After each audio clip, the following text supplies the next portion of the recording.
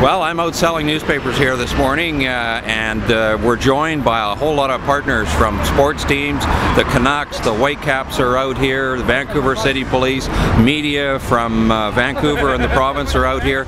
It's wonderful to see the partnership that there is to fight for literacy in the province. We need to get kids to read because obviously it's a part of our life, and for us I grew up reading every night. My parents read to me, and I think it's important that parents teach their kids how to read. This is about making sure our kids are better prepared to go to school, giving them the opportunity to be as literate as possible. So it's a great morning, lots of support out here. People are giving a donation for this special edition of the Vancouver Sun. There are still too many people in British Columbia and Canada who don't have the advantages of being able to read and write effectively so that they can hold down a job and be successful in British Columbia.